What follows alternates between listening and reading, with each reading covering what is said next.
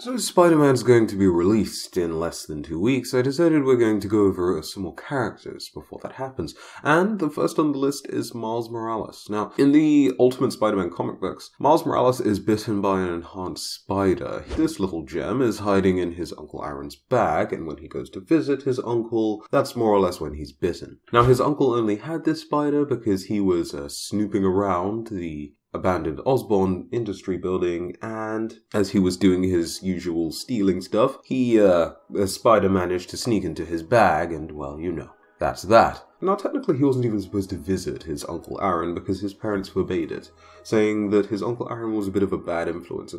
He wasn't supposed to visit his uncle. But Miles had just won a position in a much better school than what he was going to. This is at least a somewhat important event to him. And so, yeah, he goes to tell his Uncle Aaron the good news. But after being bitten by the spider, he notices that there are some changes with him. First and foremost, he can camouflage himself, which allows him to hide himself and his clothes amongst scenery and other things. It's not exactly 100% perfect invisibility, but it's pretty valuable. Over the course of him being Spider-Man and changing into a person that would essentially be Spider-Man number 2, he ends up using his healing factor, wall-crawling abilities, even receives Peter Parker's old web shooters. He gets an updated version of these from S.H.I.E.L.D., but at first, it's Parker's web shooters. Now, he gets some electrifying powers, and he puts those to good use in the story I'm about to continue telling you.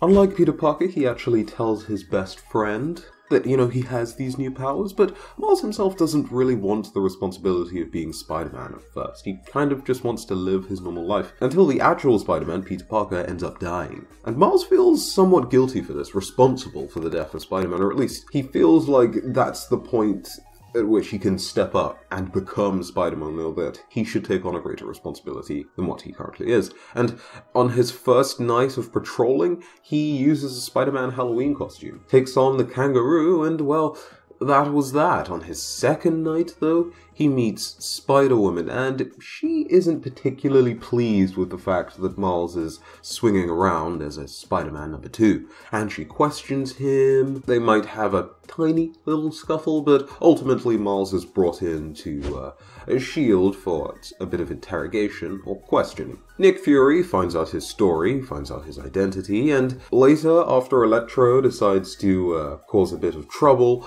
Miles turns out to be very helpful in actually taking down the villain, and so he earns the respect of S.H.I.E.L.D. and Spider-Woman, everyone there, because of the fact that he was fairly young. At this point, Miles Morales is 13 or so he's a very young adolescent teen. And ultimately, that results in him getting his very own Spider-Man suit that he actually might have helped design, perhaps, or maybe not.